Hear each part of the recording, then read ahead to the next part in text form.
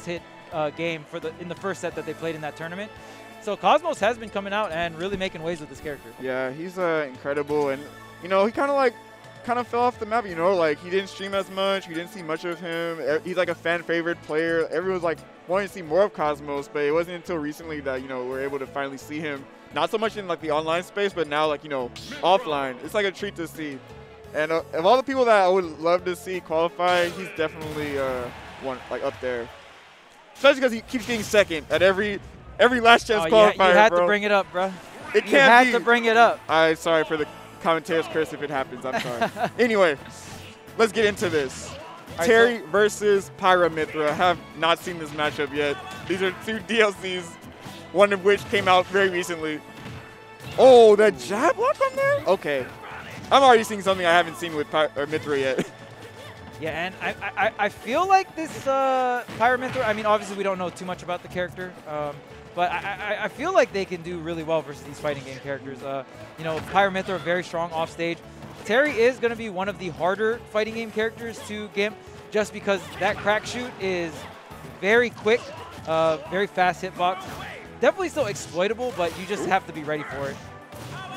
Oh, what? Using the frames of intangibility to get through that up B. That was actually...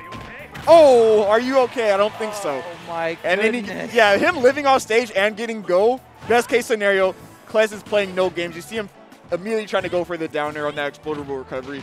The auto turnaround, not leading to the kill, but holding it down on that Pyra up B. I feel like that takes everybody by surprise. I feel like you get hit by that, you can kill by at least one time a set. Yeah, absolutely. And amazing recovery from Cless and amazing reversal from Cosmos, but we are racking up the damage. Double jump. Nice up B, getting the scoop.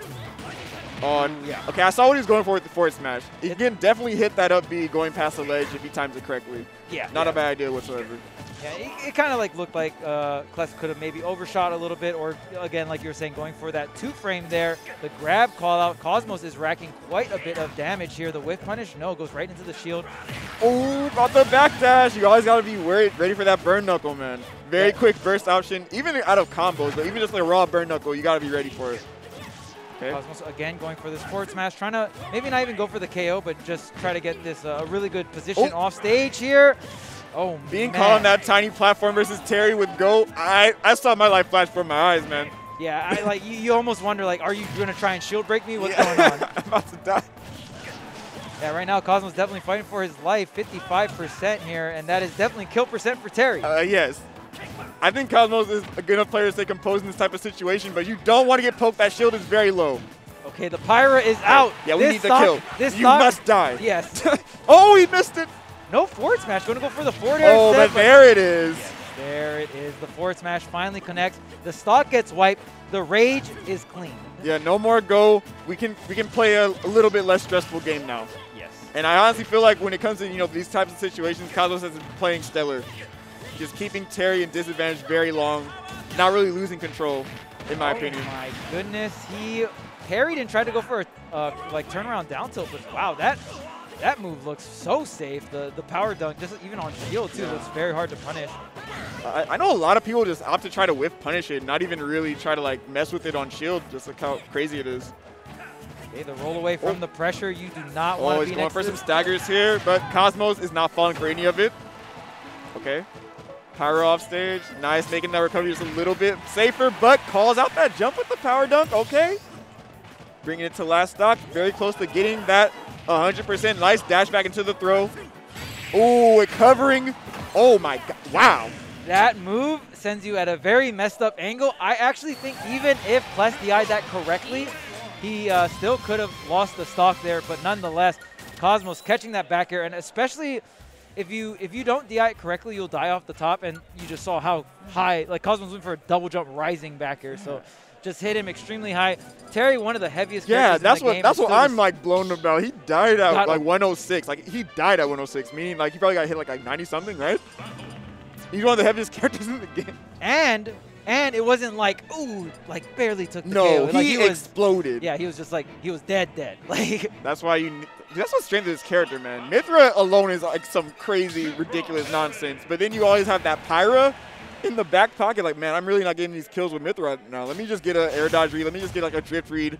I don't want to deal with Max Rage Terry. Yeah. Like, let me just bring in this Pyra. And the great thing about Pyra too is the thing that Pyra's biggest weakness is the speed, but I feel like the speed is not too big of a deal against some of these fighting game characters. Because they're also slow. They're all pretty slow. Like Ken's pretty quick, but outside of Ken, they're pretty slow. Ooh.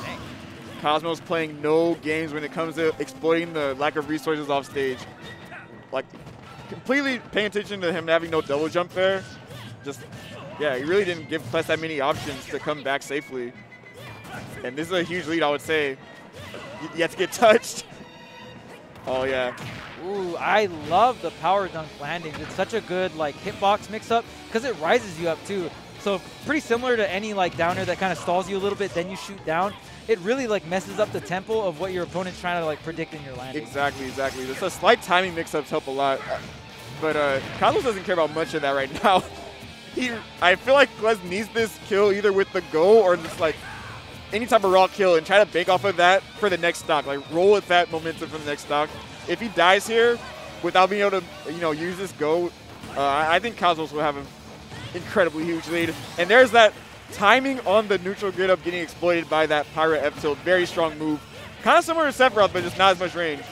Yeah, absolutely. And the great thing about that F tilt too is if you hit shield, usually like you'll get reversaled in those scenarios, but it's such a long range and it's like not like extremely safe on block, but if you space it, it's pretty safe on block. Cosmos is playing. Cosmos tried to flex, got footstooled and died. I don't know if Cless is taking that or not. He's still very far behind, but I guess we will take those. Oh, wait a minute! We will take those! Whoa, oh, man. It's a game suddenly. What happened? What?